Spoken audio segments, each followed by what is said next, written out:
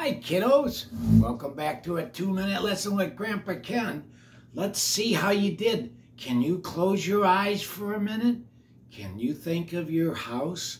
Can you think of your house number? Close your eyes and look up in your brain and say, is my house number in there? And there you'll find it. Now, let's work on remembering where that place is, okay? So here we go. First, take a deep breath and close your eyes. Is everybody, Jimmy, close your eyes. I see ya. Okay. Now, think of Elmo. Elmo. Can you think of Elmo? Look up into the sky and with your eyes closed and think what Elmo is. When you open your eyes, do you see Elmo? Do you see Elmo? Yeah. That's because you can remember what Elmo looks like by looking up. How about another one? Let's say, close your eyes again, and let's think of Disneyland.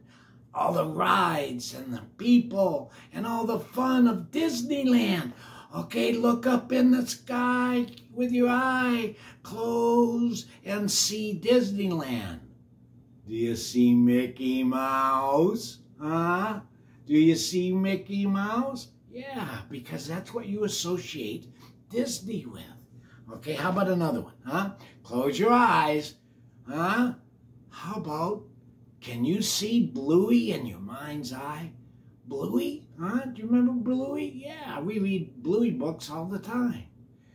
Go up in your mind's eye and think about it. Can you see Bluey? And then how about this one? What do you think of when you see that hat right there, Do you think of Dr. Seuss? Or do you think of the cat in the hat? That's right, kiddos.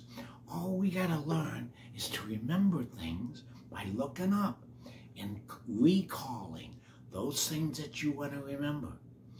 The next lesson, we're going to practice even some more because it's easy once you know. Look up at the sky with your eyes closed and try to see what you want to see. Is it Elmo? Is it Mickey? You can do it, kiddos. It's easy and it makes everything a lot more fun.